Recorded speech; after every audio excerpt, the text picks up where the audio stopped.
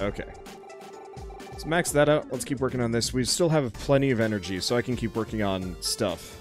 Let's see. Speaking of updates, Warframe had an update.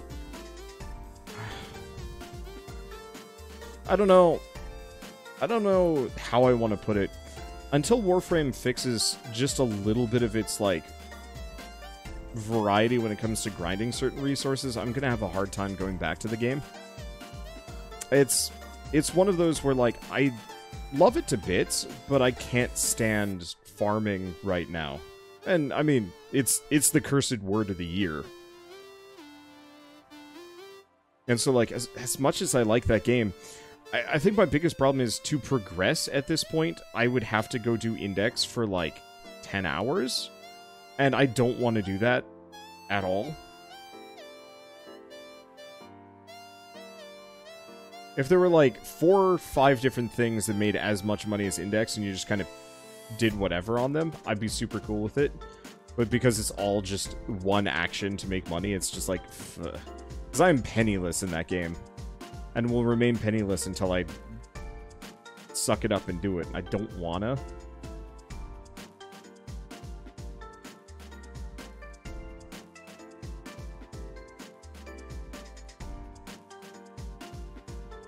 So yeah, if they add madcap money making that isn't, like, immediately boring, I'll definitely go back. Because I still don't even have the spaceship.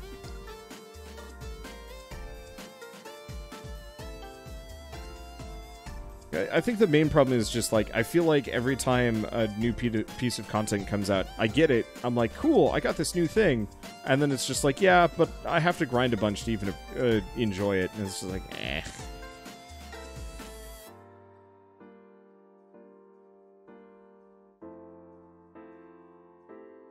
And yeah, I know they're rebalancing things, and so, like, yeah, at some point I will probably sit down and, like, really get into it again. It's just, it's so easy for me to not right now.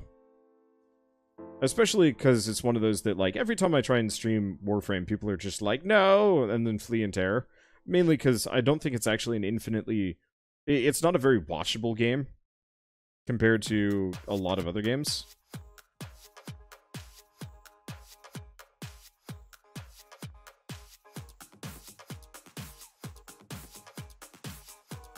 Wow, there's so many of them. Actually, while we're here, Cleaver? Cleaver. Oh, Cleaver's a shotgun.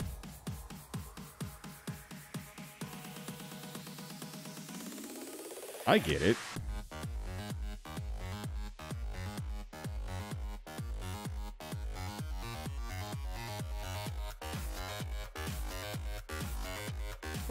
Not sure if I'm as big on the shotgun as I'd like to be.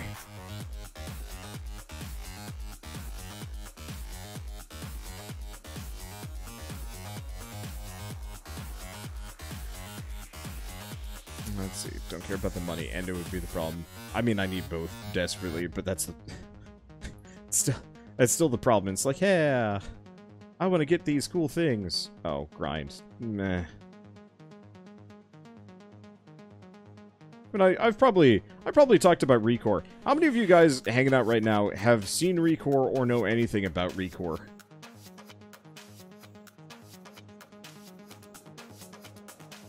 Because there's a game that came out 4 years ago? 4 years ago. Recore, I don't even remember who made it.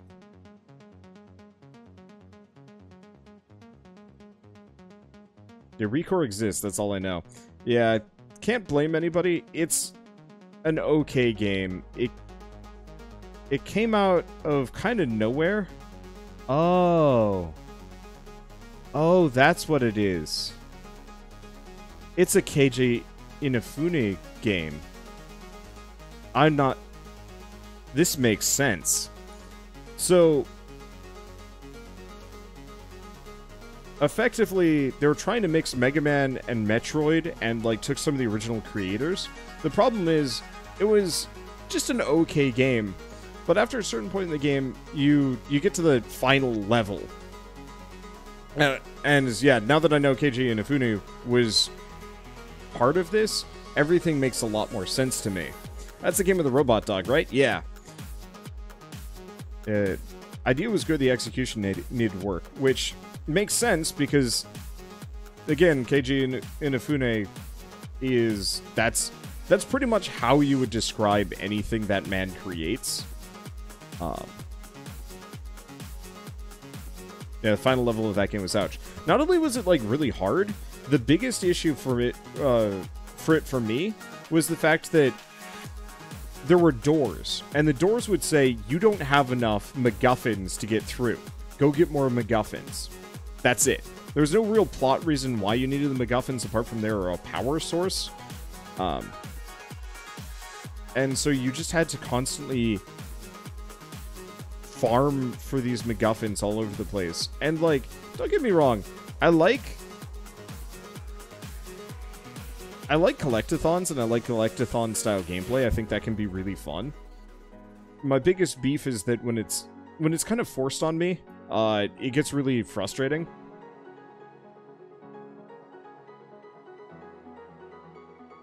Because I don't really like artificial gating of content. I think actually Ghost Recon Wildlands had similar issues, from what I heard, where it's just kind of like arbitrarily like, you're not in the right level zone, go back to where you belong, and it's like, what? Also, holy shit, just going non-stop planes here might have been the right idea. I'll admit the towers in this game have been maybe disappointing, but maybe I just don't have enough of them.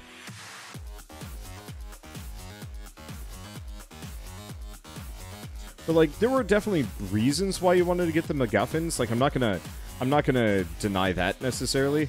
The main issue is just that, like, don't force the player to get them randomly. Maybe the closest thing I could think of it being done well would be the Galaxy Preparedness meter in Mass Effect 2 and 3, where, like, if your meter wasn't high enough, the final battle, the final mission wouldn't go well for you. And I really dug that. Alright. Like, I really dug that from, like, oh, hey, there's kind of a thing you're working towards, a big goal, but when it came down to it, it was just this giant meter. There was like, hey, now you have to go do just, like, you just have to go do every side quest and mission, or some multiplayer, or some other stuff. Or if you did, like, the pre-order, you just started with, like, a bunch of points on the preparedness. You know, it was dumb. And I think that was kind of what frustrated me in Recore, was it was just like, there's not even a reason for this, apart from you just don't have enough. And I'm like, don't do that. That's a very quick way to just, like, completely burn your audience out of playing your game. Grind is not content. I guess the easiest way I could describe it would be, it truly would be like if you got to Ganon's castle, and to fight Ganon you had to have most of the Korok seeds, and it's just like, why? And, you know, effectively never getting a proper answer on that one. So what do we want to do? I like the idea of cyclones.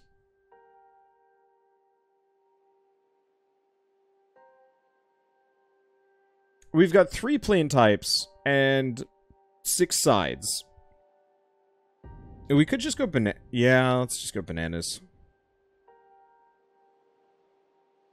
I'm just gonna unlock the slots first, and we'll go from here. To fight Ganon, you must have 800 of the 900 Korok seeds. Like, if Nintendo had said that, I think a lot of people specifically would have still done it, and would have done it gladly, because I think it was fun. You know, getting the Korok seeds was kind of interesting. But, like, from my perspective, I think I got maybe like 200 of them, and then was just like, man, this is kind of repetitive. I sure played more Breath of the Wild here. And then stopped. Same thing kind of with the shrines and whatnot. Like, I can kind of understand sort of heart gating the Master Sword. But even then I thought that was kind of tacky. It was like, no, just give it to me. Like, put the Master Sword at the bottom of a dungeon. Make the dungeon hard so you want that extra health. But if you're really good at the game, like, screw it, who cares? Oh, hey! It's the Dragon's Deep outro. I used this song for our previous campaign.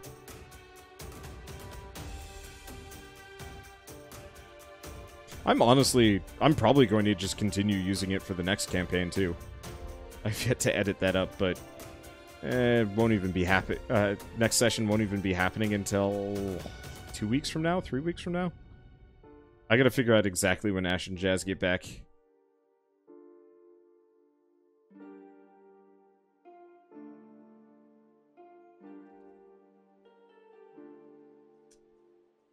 But yeah, the more games I can play that don't just arbitrarily gate me behind, like, some weird grind wall, the better. Like, I mentioned that I'm kind of hooked on Resident Evil right now, and one thing that I really respect about the game is just how little nonsense there was. Ooh, that's a bunch. Alright, let's go back to the Tempest. I'm not actually really using the Plasma Mortar that much, but I think it's still better than what I've got.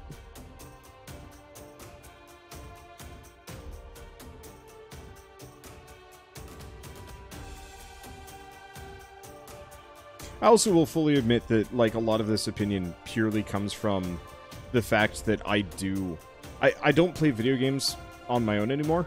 Like, I actually don't remember the last time I loaded up a video game to just play for my own benefit.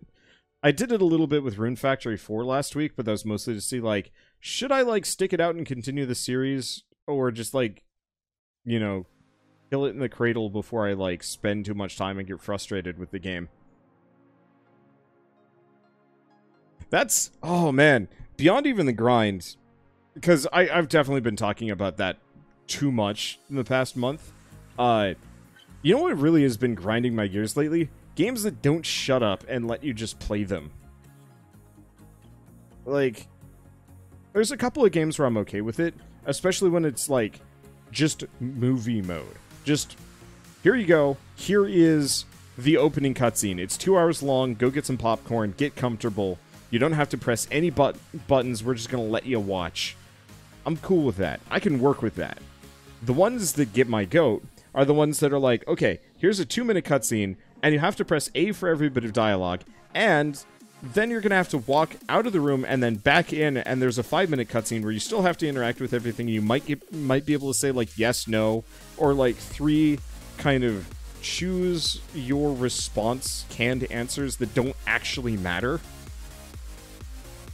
Like, Fable ruined AAA gaming to some small degree. I have a developer specifically asking me, let's see, so we want do 2 Cyclones and 2 Interceptors, probably.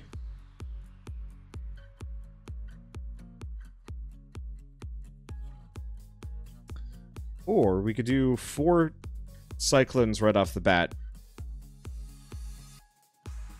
Because there's 3 plane types. I mean, it's about the same thing, isn't it? I'm trying to decide what variety of symmetry do I want to go for. Nah, let's do this. Let's get more Cyclones. Planes! My planes will blot out the sky. Okay, but so what I was gonna say is, like, I was specifically playing Rune Factory 4 recently, and I'm sure a number of you guys were here for that stream. But I was just so checked out of the game before it even began that it was hard for me to want to even stick through with it. Let's see, when will we hit the plane cap? I don't think there is one.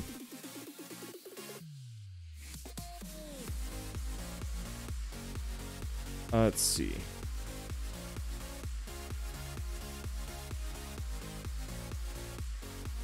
But, what was I gonna say? Right.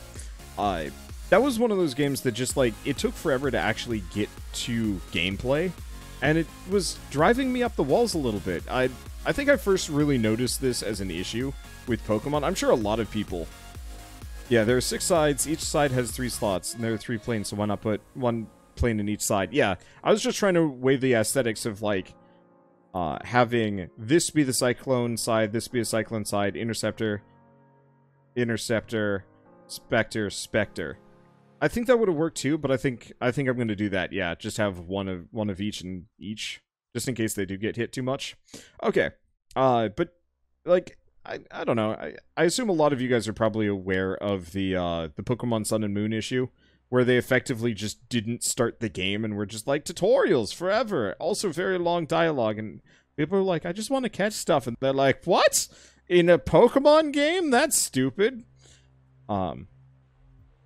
And so now I'm, like, kind of hypersensitive to it, because I realize it's one of the things that, like, absolutely grinds my gears when I'm playing a game. Because, like, say what you want about, like, this game, for example. I actually don't even know what the complaints would be, apart from the fact that it's kind of repetitive. But, like, this game's just like, here's the opening cutscene. Here's a thinly veiled reason for why you're doing what you're doing. Cool, now go kill some shit.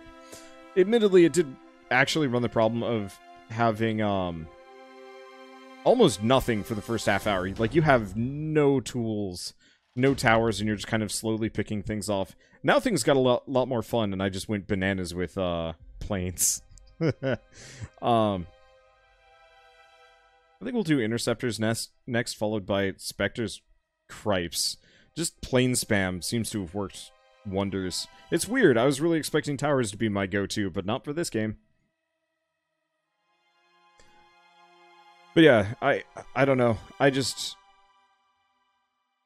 I'm starting to develop iron-bound peeves that are very difficult for me to overlook whenever I play a game.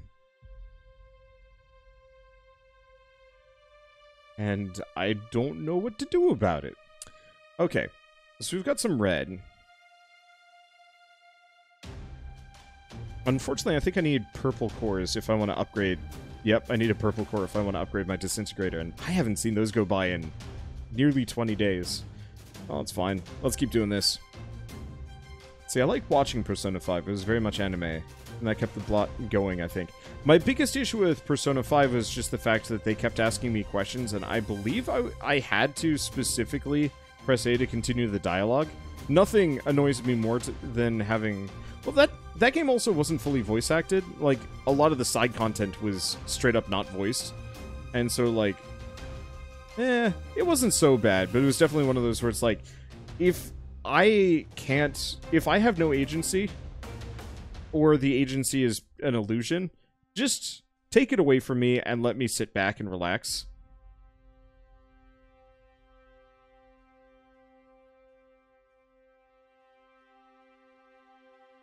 Because, yeah, I actually really like long cutscenes. Like, freaking long cutscenes where I can just be like, well, it's break time. Just chill. Just put my hands back. I mean, straight up, I could probably do that with this game. I could probably just completely give up on actual gameplay and just be like, my plane's got this. There's a couple of missions where I'd probably have to care a little bit more. Do I? No, I don't have any purple cores, so there's no point in worrying about that. So I'm just going to keep picking up Cyclones, because I have a plane problem.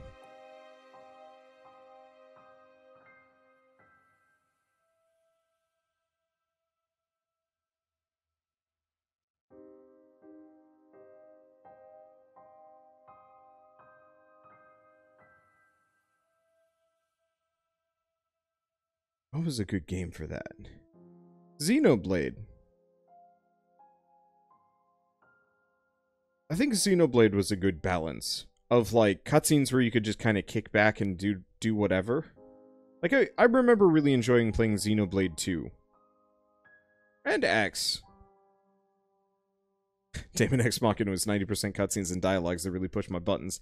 I liked the fact that the characters talked during missions to some degree, because then I could just be like, okay, focus on what I'm doing and not have to worry about not saying a word. At the same time, Daemon X Machina's plot was stupid, and I had to press X through every single one of those cutscenes. Cutscenes where it was just the talking heads. It was just like, bleh. I don't want that. It's weird.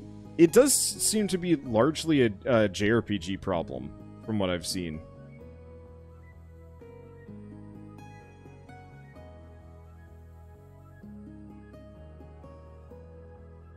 And I'm not necessarily sure why that is.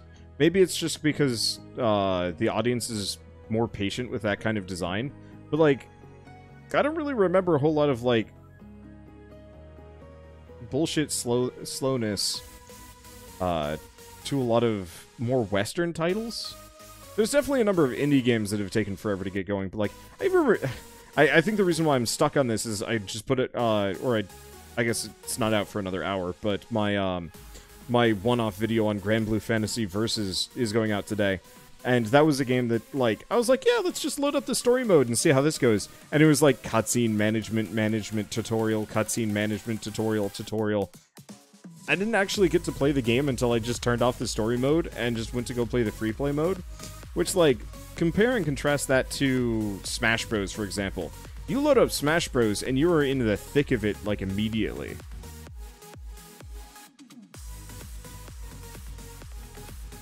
Oh.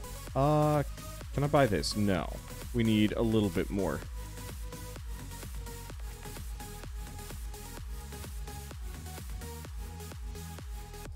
But, like, with the exception of maybe the latest Smash Bros being a little complicated, and I never actually played the Wii U version, but, like, I grew up with, Smash Melee, mainly, and, like, going on adventure mode on that one, or even Brawl's adventure mode, it's just like, alright, cool, that we're playing Smash Bros.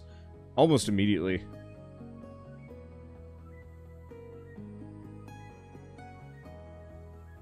Okay, let's get interceptors next. Gonna take a little bit of keeping this even. We might want to pick up more interceptors than we get bombers. I would love to actually see detailed statistics on which structures did the most amount of damage, because from my perspective, my towers are mostly useless. I don't think I've really seen my artillery towers do a whole heck of a lot of damage. They have Smash Bros. Story modes, one short cutscene, almost instantly into a fight. And I love that, because there's no, like, nonsense to it. It's like, I could take that in a JRPG. Well, I can take a longer cutscene in a JRPG. I just don't want to be... I don't want to have, like, nested cutscenes that don't matter? One I remember being quite bad is Baldur's Gate 1. CRPGs are really bad for it. Yeah. Like, I remember... I loved Neverwinter Nights, but the initial academy was just miserable. Trying to get out of that, like, tutorial zone was just brutal. And it kind of burned me out of playing the game. And so I'd launch as one of the DLCs and it would just be as slow. I think I got kind of far in those games, but, like, that's the one thing Black Isle never really learned how to do, which was, like, start you fast. The only like, one that I think they really got it to work on was Baldur's Gate 2, and even then, eh? Like, I remember Icewind Dale was pretty slow from the beginning. Icewind Dale 2 was glacial. And there's something to be said about the, like, the immersion of what they managed to construct and whatnot. At the same time, it's just, like, sometimes it's kind of nice if you can just, if you can actually just go on an adventure and not feel like you're wasting time. I think I actually split hairs with Shell over this sometimes, where she specifically wants to, like, talk to everybody, and I'm like, I want to play the game at least, like, a little bit during the first episode. And so, like, I will sometimes be specifically rushing or, like, ignoring things so that I can actually play the game within the first hour. So it's like, hey, my first episode is nothing but cutscene. It's like, the... And she will get mad at me for that, because, yeah, I am actually ignoring much of the plot. Because I want to I want to see what the game actually has to offer. And I feel like it's more of an issue of design if that has to be, like, an issue. Icewind Dale is glacial. I know what I said. Freaking give me a purple core. Alright, we're just not getting any more big guns, I guess. Whoosh. Alright, whatever. It's fine.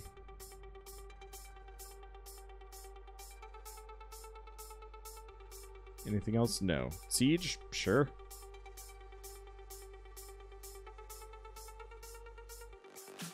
I have a lot of green cores. No purple cores. There are some weird problems with this game. It's not so bad, but it's kind of like, man, I could build so many things if I could, like, trade resources up or down. Because, like, these should break down into 2 and then more, and I don't even know. Okay. At least we managed to get almost everything that we want. There's just a couple that we don't have.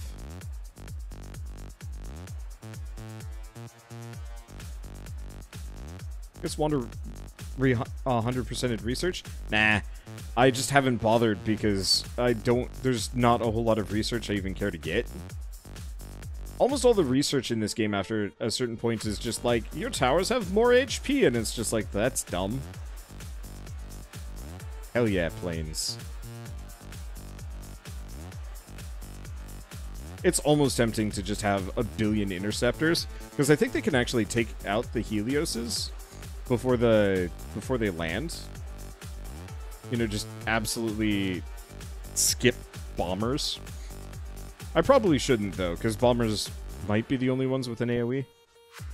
I just don't see the bombers actually doing much. I don't really see the interceptors doing much.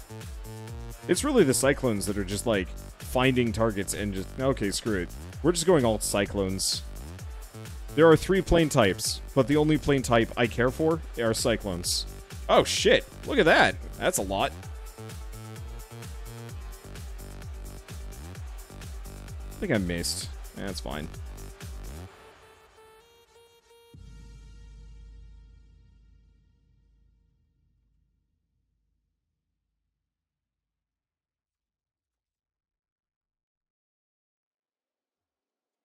Yeah, my biggest problem is it just seems like my bombers tend to just peace out and fly wherever.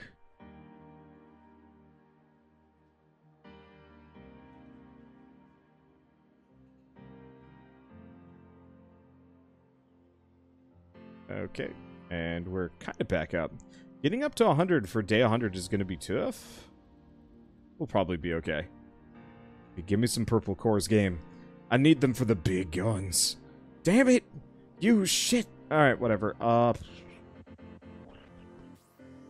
yeah, most of the research tree at this point is like, increase your tower HP. Increase your sub-tower HP. There's a couple other, like, abilities that I could get. But, like, deploys repair drones, which seek out and repair tower structures, which, yeah, that doesn't... There's not... And I guess I could, like, beeline for the Seeker mines. Those could be kind of good.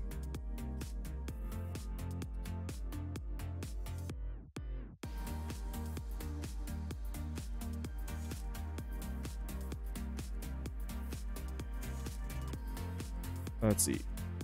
Big missile is your best weapon, apart from air raids. Yeah, I kind of figured as much. Let's see. Speaking of... Surface air missile, no. Massive area dip. Wow. Okay, sure. Yeah, let's reforge this as much as I can.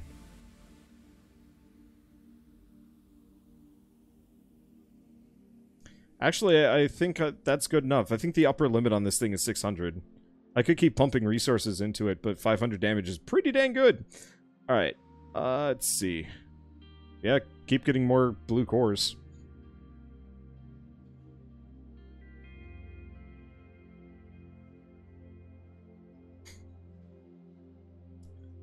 Demand Master of Orion Stellar Converters. Oh. Oh, that's some brownie points there. Master of Orion had fun guns. That's always one of those games that I've never seen somebody come close to matching. Stellaris gets there. my biggest beef with Stellaris is purely just the fact that there's not a whole lot of fine control. Yep, okay, that's pretty satisfying. There's not a whole lot of fine control over, like, what goes onto your ships and stuff. If it had, like... If it had the weapon variety and crazy builds that Master of Orion had, I'd be so happy. Same thing with, like, Endless Space. Because, like, you can still switch your guns around, but, like, Master of Orion was just so unbalanced. There's so many insane things that you could do. And, yeah, I just haven't come across. You can build it and destroy solar systems in Space Empires 5. Huh. I actually don't think I've ever even heard of that one.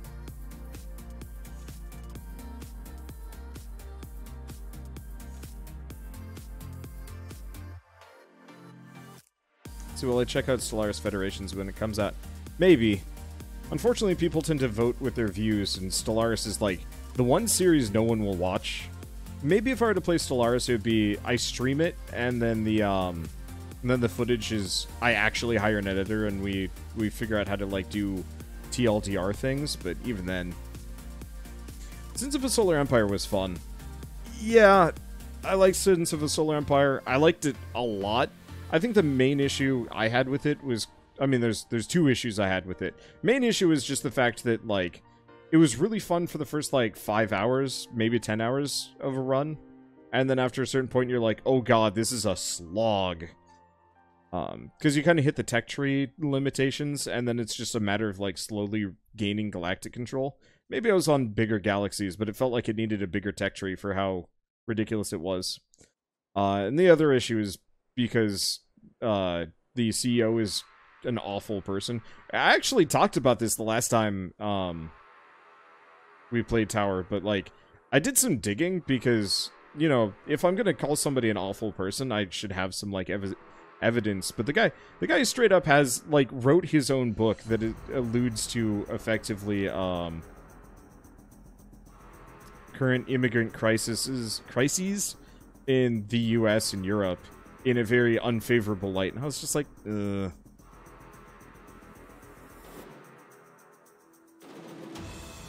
And he also, like, more or less, there's just so much. Like, if you Google the guy, you'll quickly just run into a lot of people being like, oh yeah, he's not a good guy.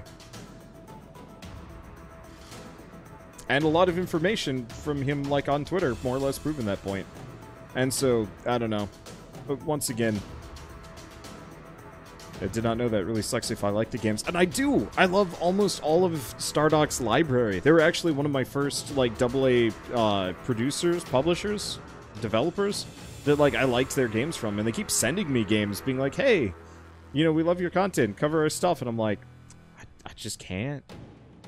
I just can't.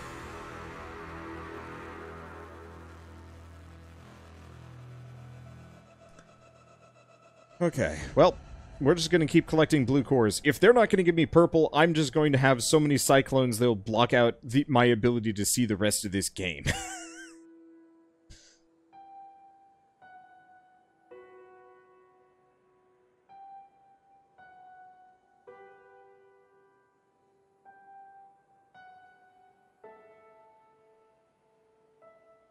So many cyclones.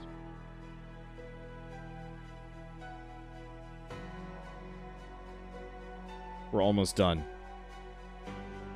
Our plane shall blot out this game?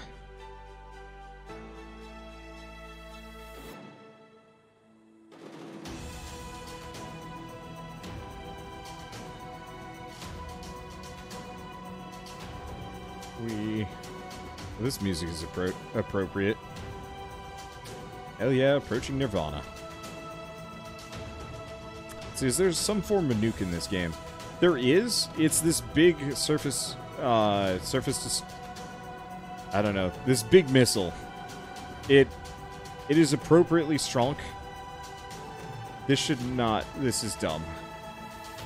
Well, it's fine. I have so many cyclones that these poor tanks just don't stand a chance.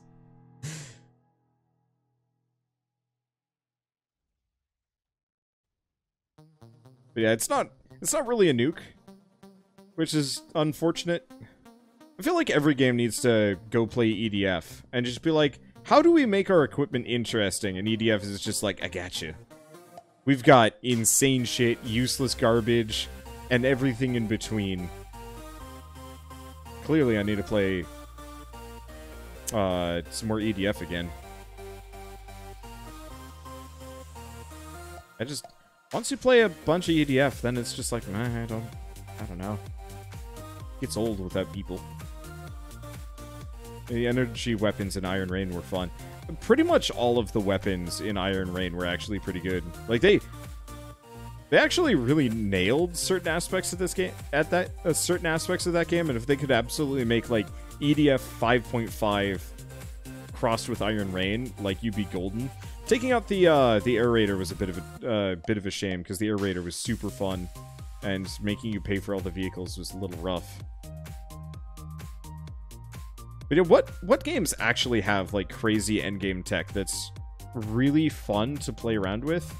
I know I was kind of talking about Stellaris unfavorably, but, like, some of the endgame tech there is kind of neat, like the Dyson spheres and whatnot. My biggest issue is you just really can't, you can't really attach a lot of that stuff to your ships. And even the ones that you can, they're okay.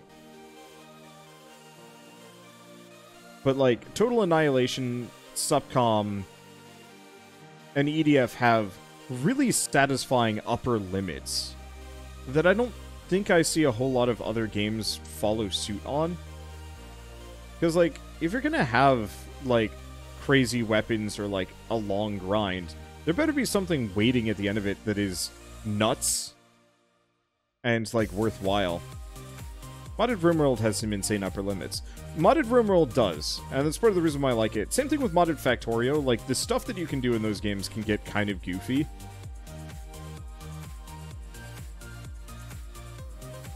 I guess I should probably take out some of these planes. Because it looks like my Cyclones are a little distracted. Only a little.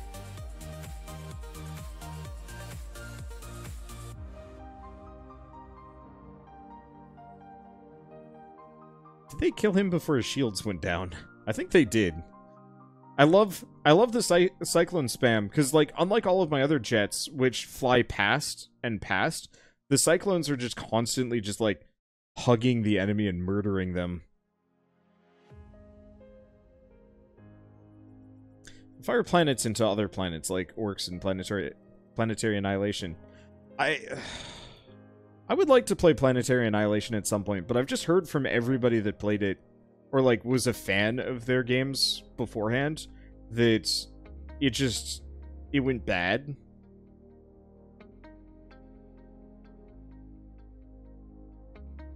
Let's grab Shieldbreaker, as well.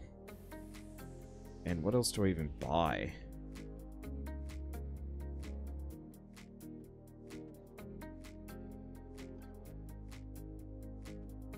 I guess we'll get them the nanogen shields and alloys. Just so they last a little longer. Not that they're dying particularly fast, but still. Yeah, raid Tidal Coast. Should be okay.